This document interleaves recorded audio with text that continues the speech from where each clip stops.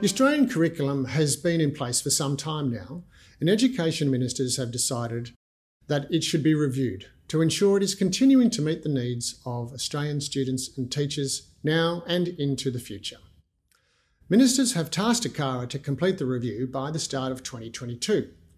To prepare for this, ACARA has been consulting widely and researching curricula from around the world, including the curricula of Singapore, British Columbia, Finland and New Zealand. We've also consulted with state and territory education authorities and the teaching profession.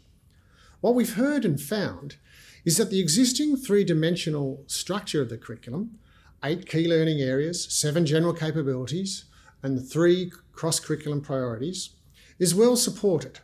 But the overall content needs refining, updating, and decluttering to better support teachers. The relationship between these 3 dimensions also needs to be made clearer. Schools and teachers have told us they want a less crowded curriculum, one that allows them to focus on depth of learning. But curriculum stability is also important. So the focus of the review will be on content refinement, decluttering the curriculum so teachers have more time to teach for deep understanding of core concepts in the key learning areas. The review will also result in a streamlined, easier to use Australian curriculum website that will be more teacher-friendly because teachers need more help to implement the curriculum. The review will involve meaningful consultation with teachers and engagement with key stakeholders. Proposed revisions to the curriculum will be published online and open for public feedback.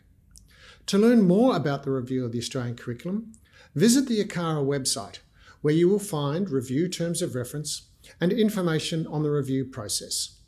Keep visiting the website for regular updates on the progress of the review.